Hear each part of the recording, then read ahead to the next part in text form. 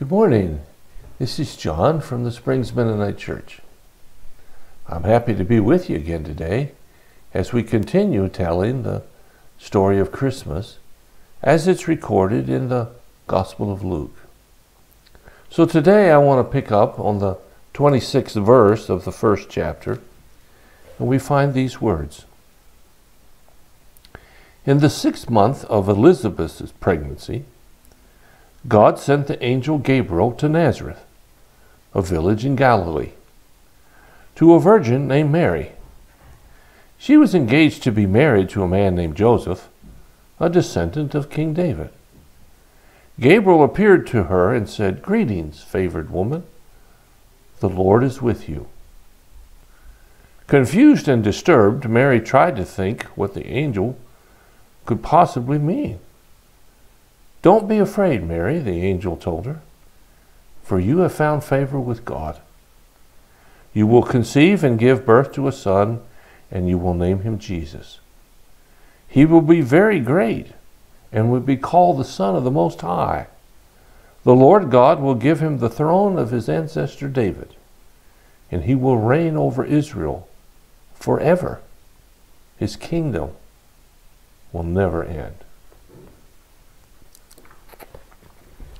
Well, if you're like me, you've heard this story many times, and so it doesn't strike you as all that strange. But if you can think about what it was like the first time it was told, and what it was like to be Mary, well, then this story gets really, really strange. So let's try to look at it and see what we find here. It says here in the 6th month of Elizabeth's pregnancy. Now, we talked about that before, and how God had given Zechariah and Elizabeth the privilege of having a birth in their old age, and strange things happened about that one. And now something stranger is even about to happen. God sent the angel Gabriel, the same angel that went to Elizabeth, to a virgin named Mary in a town called Nazareth. Now, there are two important things here. First off, Mary is a young girl. Yeah, she's engaged. And in those days, the engagement was the most important piece of the marriage process, so much so that if you were engaged, you really had to get divorced to break it. Not like today's world where people get engaged and get unengaged at sometimes rapid rates. But Mary's a young girl. The best we can gather from the scholarship is she was probably about 14 or 15. She wasn't really experienced. And we know that she was poor. We know that because she came from Nazareth. And Nazareth was a really, really poor village. In fact, it was disdained by the Jews.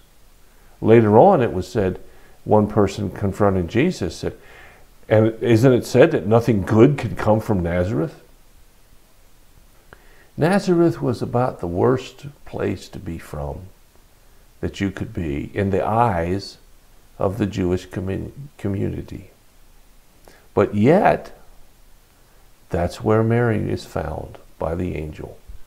And I think there's something significant about that.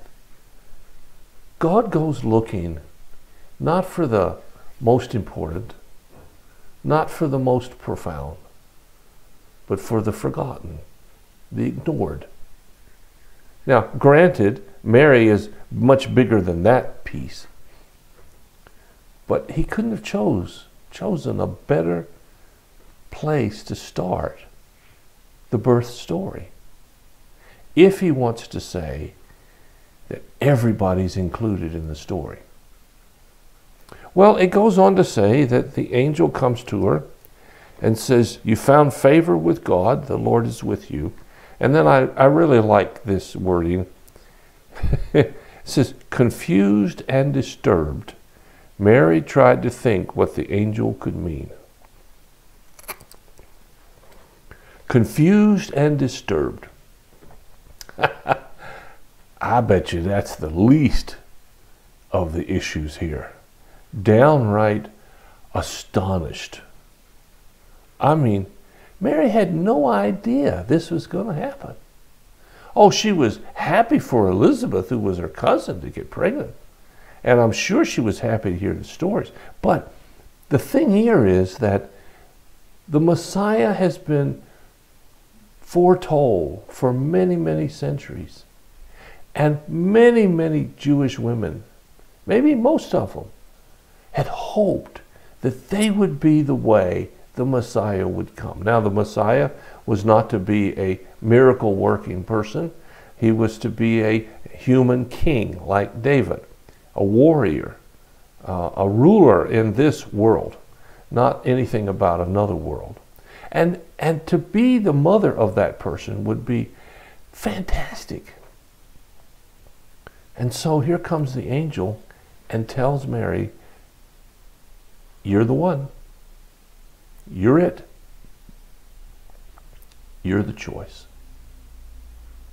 And I'm sure she was overwhelmed with all kinds of emotions. And the angel even addresses that, because the greatest emotion she was overwhelmed with comes out in the very first statement of the angel. After that, he says, don't be afraid, Mary. Don't be afraid. I don't know how many times the Bible talks about don't being afraid.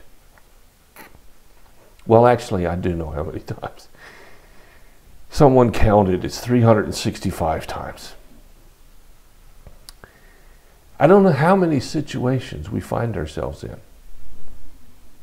Somewhat like Mary, confused and disturbed. And at that very moment, God says, don't be afraid. It's as though fear is our normal first response. And if you've been afraid when something happened, you're just human. You're not weak or lousy or something. You're just human. But that's not what God wants. He didn't want it for Mary. He doesn't want it for me. He doesn't want it for you. He said, don't be afraid. You found favor. When we get our lives in line with what God wants, we find favor. I wonder what that word really means.